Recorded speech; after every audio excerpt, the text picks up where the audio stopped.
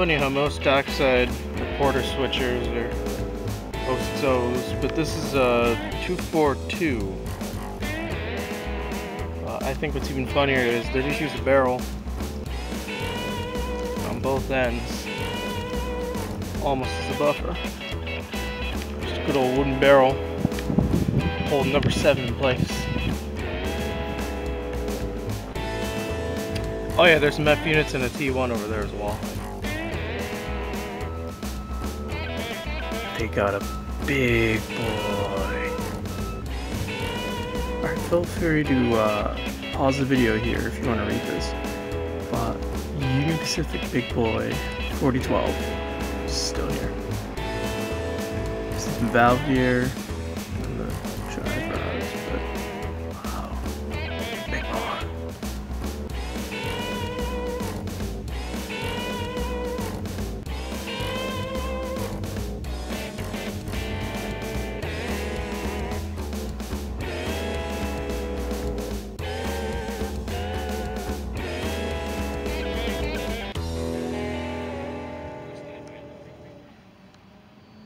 Steamtown.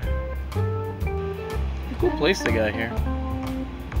They turned the visitor center, or they used the roundhouse to make a visitor center. Got a switch over there, they got a big boy. Real nice. Some diesels, and T1. They got some freight car, or a box car, and a Lackawanna caboose. I kind of like that design. I'm from the area where most cabooses are kind of squarish with a small central top cupola, so this is kind of a take on it, but round. Keystone, fancy box.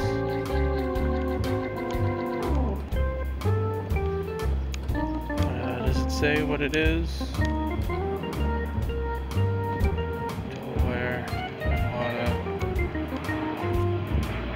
New. Built 52.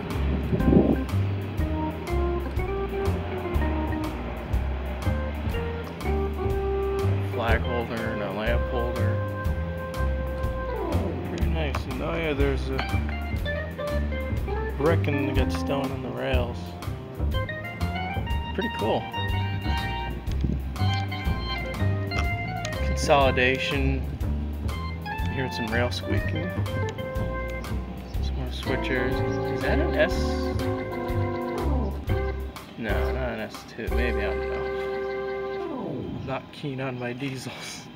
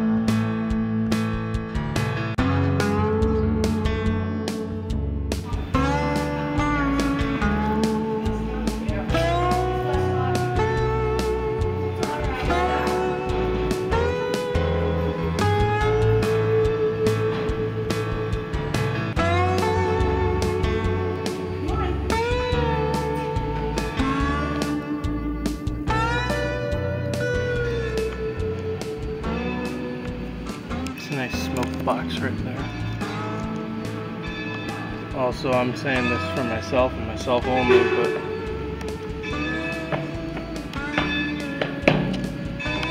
you put these little metal girders and you make them lay on top of a rail.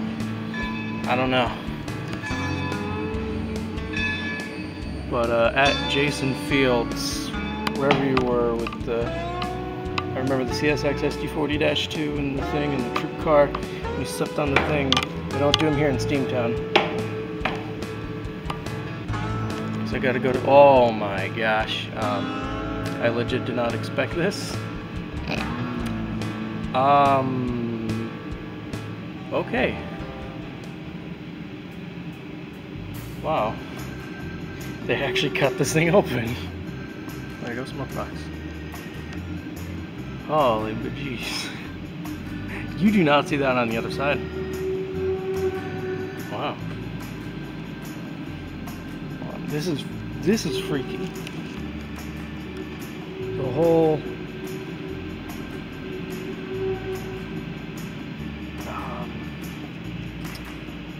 piston rod, the cylinder and the valve, and just open. It looks so weird. It's cool though. The dome.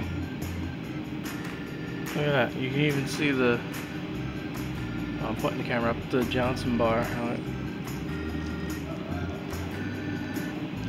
gets to the baker and everything else. It's cool. For those who don't know, I'm actually a big fan of industrial switchers. As nice as big engines are, you know, there's something about switchers. Got the cab off right there. What's this number, by the way? I think it's supposed to be 8. But yeah. Pretty cool though. Oh, what's this staving? Do not climb and cut away. So they cut a hole in the tender.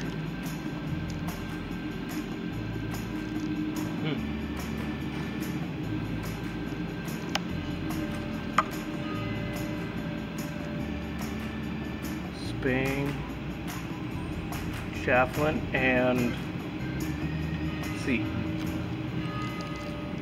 So I don't know if I'm not allowed in this caboose or anything, but it's got passenger trucks on it. It's one of those salvages that the railroads did to keep these things under power, or keep them rolling. Nice handbrake there and a knuckle. Oh, here we go. True definition of a crew car. You get your... Oh, it's stiffer than I thought. But you lay on that, I'm not going to. Keep some of your wrenches and air hoses down there. Potbelly stove. Open the window so when the passenger train comes by, you stick your head out, try not to get decapitated. Okay, so they have oil lamps, but they put electric lights.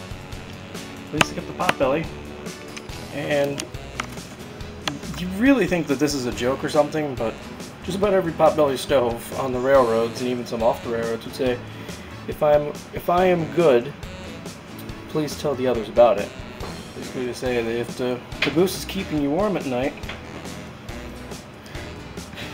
you'll tell them that, hey, it's a worker, and the smoke's actually getting out.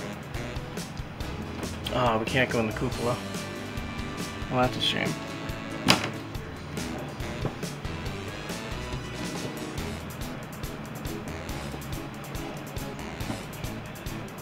Nice caboose now. Rutland 28, I want to say, is her name. Good deal. The walkway chain, another brake wheel. Switcher. And get yourself a handhold or a grab iron. Not really a grab iron, these are grab irons here. You kind of hang on to it if you didn't want to lean down. You're leaning out of the thing to make sure. Looking back, even though, you know, there's nothing out there. And also, it's raining. Yeah, it was beautiful outside not that long ago, and now it's pouring. But I did want to say, you got a combine flag and lamp holder on both ends. Wanna te be snow. Wanna te be snow. No, it's Lackawanna something Phoebe Snow. For those of the Lackawanna fans, I'm apologize, I don't remember what the T is, but Lackawanna Phoebe Snow. I do know that. Because someone had a model, or Scranton Hobbies down the street had a model of this exact car, not sure of the number, but it definitely was a 40-foot double chef MTH Premier of this car. And it's got the steel end on the back, and it's got the wood plating on the door sides. And apparently they let you in this, and they don't give you a step for the caboose, but they give you a whole platform to go inside a boxcar. I'm not a hobo, but you know, I gotta try it. I gotta try this for sure. And a nice pair of steps. So let's see. I thought that was a build year. It was a 51. It'd be kind of late for it. Railroads are making money again. To attract more business, piggyback service was introduced in the 1950s. This continuing evolution to fit I'm not interested till they show us some good power on that. Again, proving the value of a well-designed freight car. Diets, Victor, lanterns. Trains and the freight they carried helped this country grow. Scranton became an industrial center as the Anthracite Railway forged a lifestyle for the entire region. The coal car stood as a symbol of an industry and the people behind it. But Lackawanna engines hauled much more than coal. At first glance, many kinds of freight cars may look alike, when in fact each is designed to fill a need. They have one thing in common: the arrangement of the two sets of wheels, or trucks. If your cargo must be protected from the weather, you need a boxcar. Livestock needs to stay out of the weather, but also needs the fresh air, food, and water provided by a stock car. You think this would be for the kiddos? You might want to carry something that's too big for a boxcar. So it's a flat, For that kind of load, you'll need a flat car. But if you have something that might fall off a flat gondola. car, a gondola car is the perfect choice because it has size. If this is a game, I'd win it. Then again, And a rail fan load you have to dump. You'll need a probably hopper be an car. idiot if they didn't know The this. sloped sides and gravity make unloading easy. Of course, Ooh, other times this you'll want to animation. carry something that won't go in a boxcar, gondola, hopper, or on a flat car. Absolutely disgusting. Tank cars are perfect for hauling chemicals, molasses, corn syrup, and milk. Before the turn of the century, the business's market was limited because of the short distance they were able to ship their products. But one day, a single piece of new freight equipment changed this forever. Yeah, the reefer. The refrigerator car. And we're in a meant that box. farmer could sell his products all across the country. And I will admit, the camera's not picking it up. This camera sucks actual butt Tangerines in the summer, for lighting. lemons in the winter. Standard But fare today, and all because I don't want to say it's made out of wood, but the largely due roof to definitely is innovation and the sloped. wide variety and No, it's volume steel. of the freight they haul, railroads are making money again. There's more speakers back To here. attract more business, That piggyback barrel service was is introduced shouting in at the me. 1950s. This continuing evolution to fit function Plays a has been 3-minute video, significant okay. factor in the revitalization of the Put a barrel. railroad industry. Again, proving the value It's kind of of collapsed. a well-designed freight car. And the lighting sucks in here. Trains and the freight they carry help this country. But Scranton became an industrial center. pretty cool. Spent some time in I've spent many times in a PS1 style boxcar, not a wood one. They think they can block me by putting plexiglass on the ladder. Looks like the stirrup grab's still there. I was gonna make a joke, but this video just started up below me. But where's Jason when you need him? I found a mod and full. Oh, there goes my YouTube career for voice acting. What is this? Handles on this back head do not move.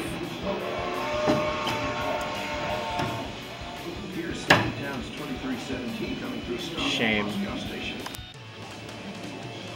Cute collection of builder plates and number boards.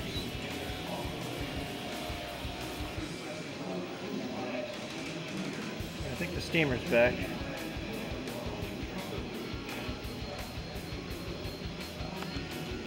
Oh, here we go. It's my cheat sheet. Yeah, we have this at the park. I've never really had to look at it, but basically signifies all of the American names and classifications for your Steam wheel configurations. And they got one of those outside. And that's definitely Thunder. Oh boy. Electromotive General Diesels. This is Steamtown. Oh no. The diesel invasion has begun.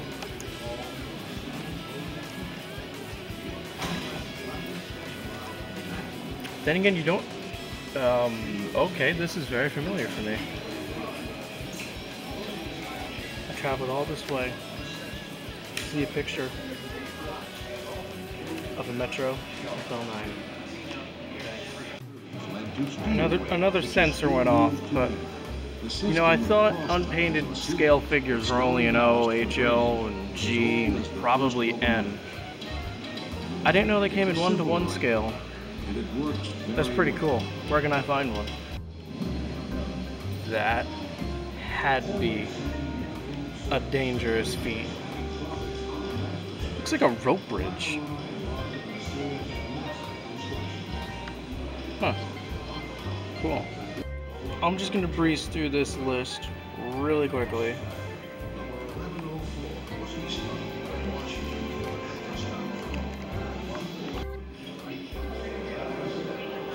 For those that think I'm crazy when I say those words, that's what they actually mean.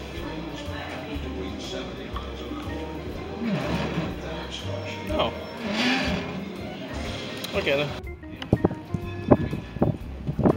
Okay, this weather actually sucks. Like a lot. That's what it looks like at the turntable. And my batteries are dying in this camera. Isn't that great? I gotta find another pair. But there's a handcar and a tanker and a big boy. I still think it's pretty cool that they have the whole thing in a roundhouse though, with the turntable. Let's take a look at Illinois Central 790. Alright, in the rain, I know. Gotta be careful. Safety tread. It's not the best in the rain, and someone took the seat off of the chair. Hold on. Also, pro tip, if you're in a thunder and lightning storm, it's probably not the best to be in a metal steam locomotive. Or on the thread plate, or in the tender. And no, it's not a thread plate, it's a drop plate, I don't care. I think maybe some coal in that firebox. I think I managed to find a seat, literally sitting on the window. Down here. I will say, I think everything is still, or most of the stuff is still here. I mean, you got the sander, which isn't really that important, you know, just the sander. Johnson bar. Oh, she's stiff. She doesn't want to move. Okay. Throttle. Okay, I think they locked the stuff up in here.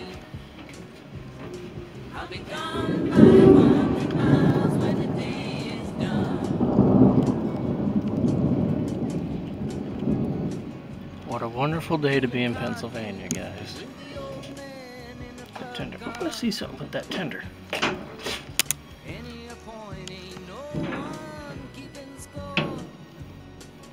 No. So I can't move. Aha, there we go. So that's where the coal would be. I'm gonna like weave the camera through that little gap. Quick fireman, open the hatches in the tender. We'll get a nice supply of water before the next tower and before we dry out. Actually, if you own a steam locomotive, it's probably best not to put rainwater in the tender. You would think it would work, but you need to actually treat the water. Alright, that was a big boom. But because it's quiet, I guess I can ring on the old bell.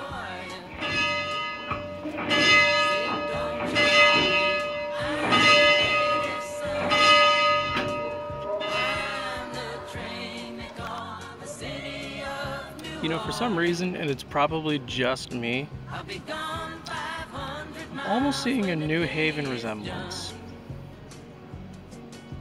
I think it might be because that lip on the top of the stack, or just the diameter and everything. Just from the front, nothing, you know. We never own pilots like that, or sand domes, even cab windows like that. Something about that smoke box though, I don't know. She's not in bad condition though. You know, there could be way worse. Yeah, there's more of that thunder. But if you want to pause the video here and take a look at some of the signage, go ahead.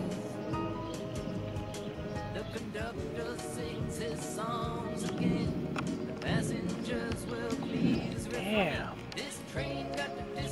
The sky, just go back to the beginning of the video. The sky is just... Ugh. I think I'm going to go for a train ride. And then come back after. Tour the rest of this place. Hopefully it'll be nice looking. Also, that's a good picture for your turntable. Put a steam engine on the turntable. Don't show the table itself. Just besides that, show a steam engine on it. Good idea.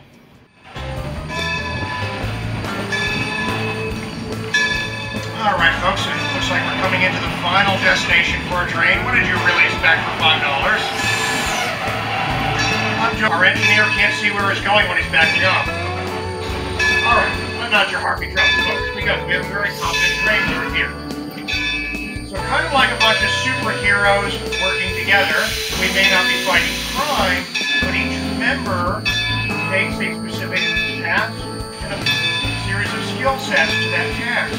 So that they are able to be the eyes and ears of that engineer, looking around various corners. These rings here, I'll use them as a landmark when we're over that office on the back.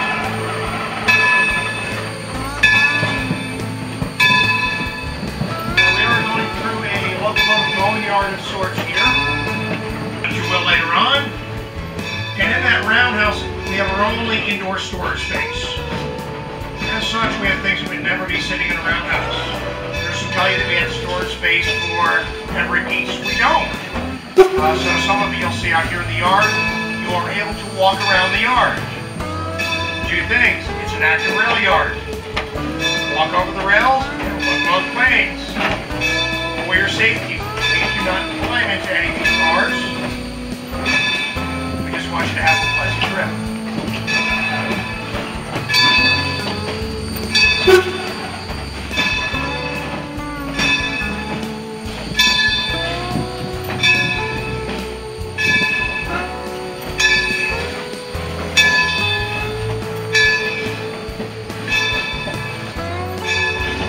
Folks, what will be coming into view in just a bit is going to be on the right-hand side of the train is Big Boy.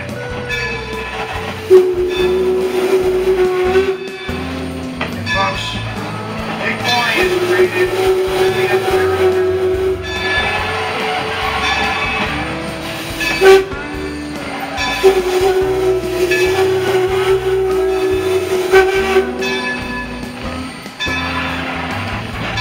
4012 here is Big Mine. It's created at the very end of steam. This is in the 1940s. So it's during World War II, and they needed a very large steam engine that would work in the western mountain passes to haul both people, passengers, and to haul freight as well. And that worked very well. In fact, unassisted, you could have 2 miles of train behind it. Of the 25 that were produced, 8 of them are still in existence today. And if you've been following the news, they just got one running, Union Pacific did, and it was utilized for the 150-year anniversary of the Golden Spike, the Transcontinental Railroad. And if you had asked most railroad enthusiasts even a year ago, you think they'll ever have a big boy running? Most people, especially if they knew how much it would cost you, something that has running would say, oh, heavens no. But hey, we were proved wrong, and that's pretty neat.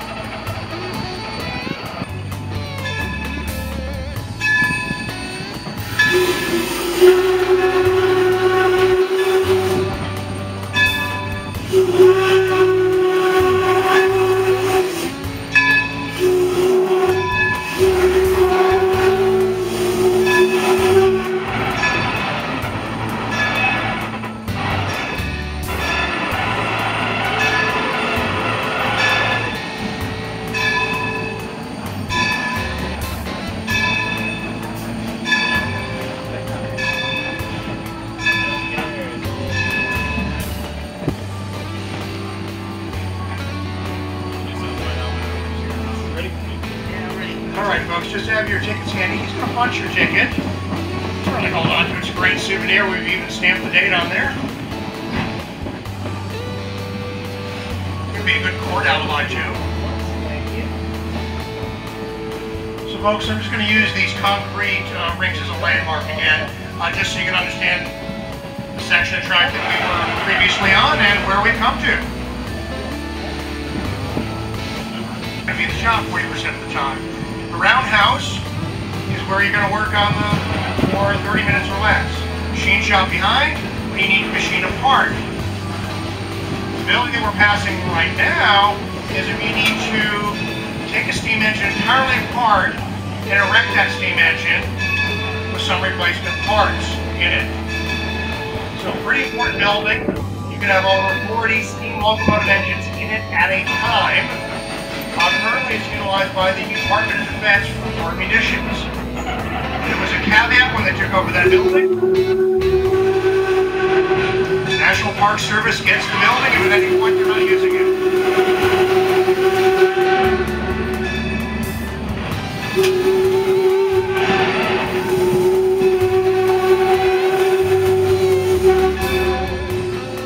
Passenger and freight line scheduling.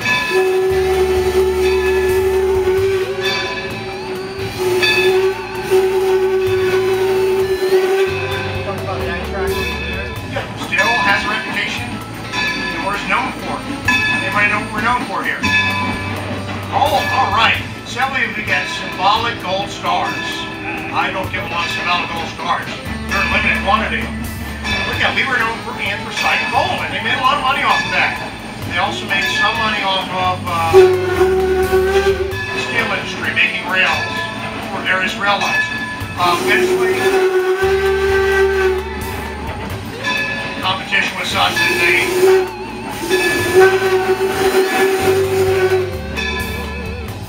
the competition was such that just went to just doing coal. And we were mining coal in this area up through the end of the 1950s. The Susquehanna River flowed into where they were mining. 12 miners lost their lives. The mines, which were mostly interconnected, flooded water from the river, and that effectively shut down that industry.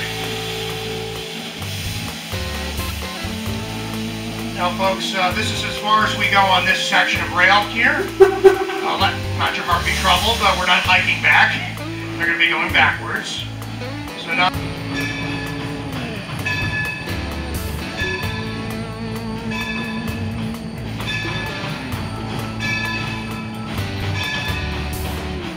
So over on the left-hand side of the train here.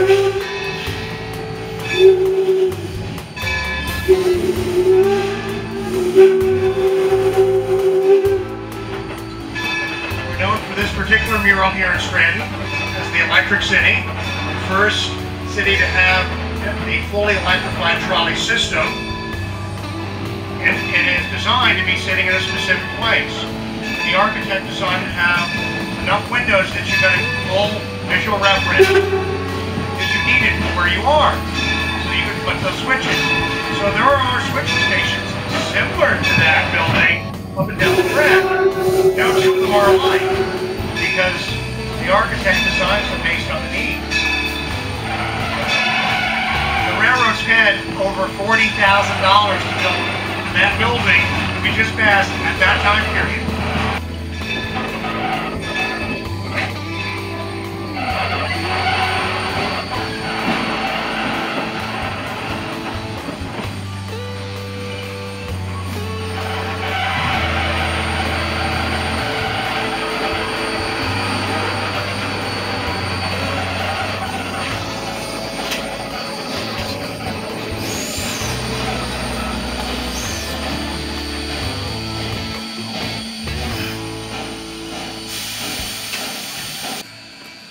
That's a Jeep. That's a Long Island tender.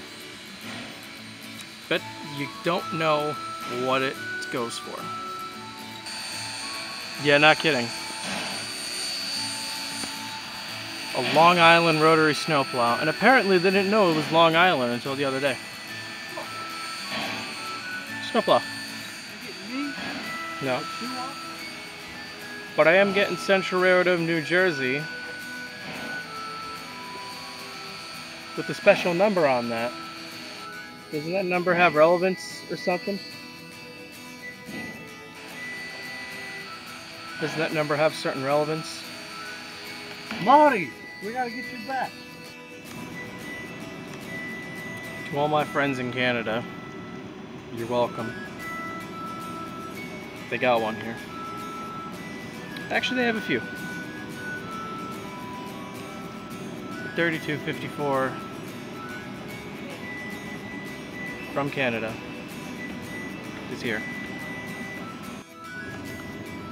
Wait, New Haven? No. Never mind. But that looks pretty familiar.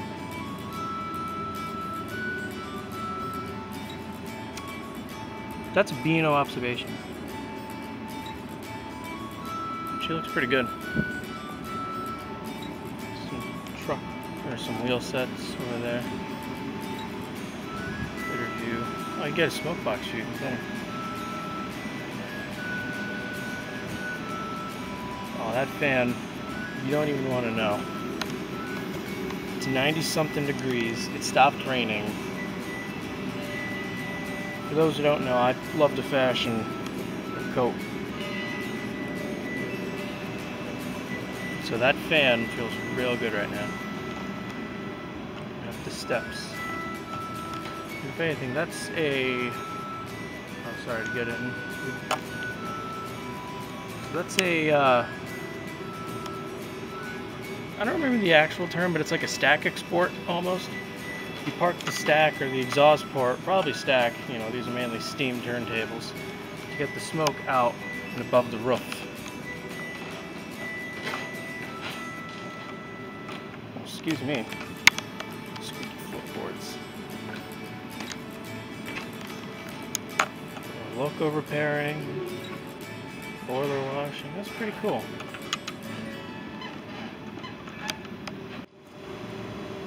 You know, she's the one who I just got a ride on, And, you know, to my friends out there who are saying, you know, 26 is a grand little engine, not just that I'm a fan of industrial steam, but, you know, I've had worse steam train rides. It was a good run, though. But for an industrial steam switcher, she was pretty smooth. Nice smoke box view. This engine as well, a lot of Canadian ones, unlike the one right next to it, which I will show. The headlight number board, sorry for the shakiness, I just want to put this down. The number board is almost like a license plate from Canada. Also, yes, my speaker cuts out when I do the things, so I'm sorry about that, but I'm speechless right now. I'm not even going to turn the camera, but I can't believe it's just in front of me. Not that I'm like, I was speechless, but that's pretty impressive what I'm about to see. But yeah, this is another Canadian engine, but that doesn't have the number board. In fact, it has a single number light board, but the headlight isn't so much. Look at that, they got a tender. Probably another 060. If not, there's another pilot wheel there. Probably a docksider stripped down. But this is something.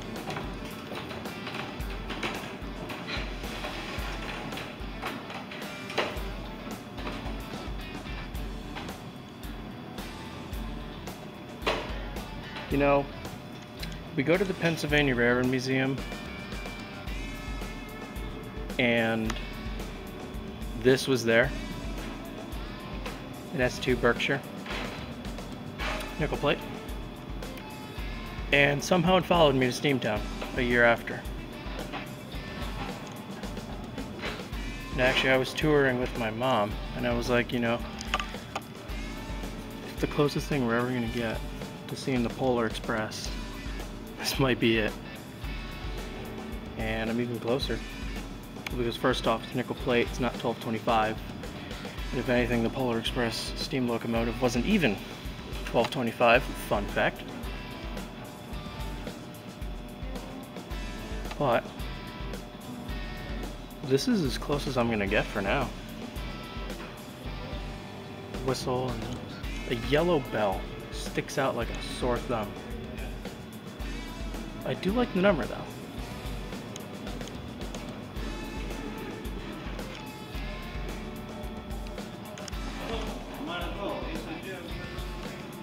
Mars light. We got an information board, which if you want to look at that, pause the video.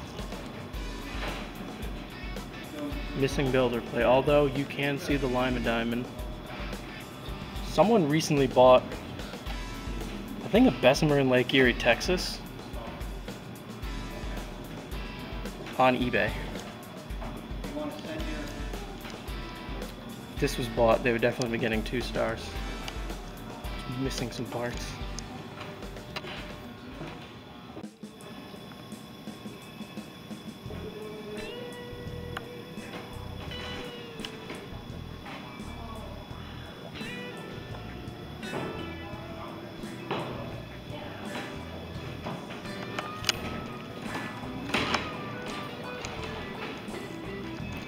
Vanderbilt. And a maintenance wave crane. America. And that is a tiny hook. I think they're backing 26 there.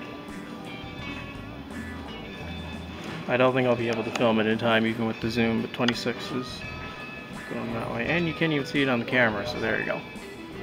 The stupid lighting. Oh no, they're bringing it on the roundhouse, or the turntable.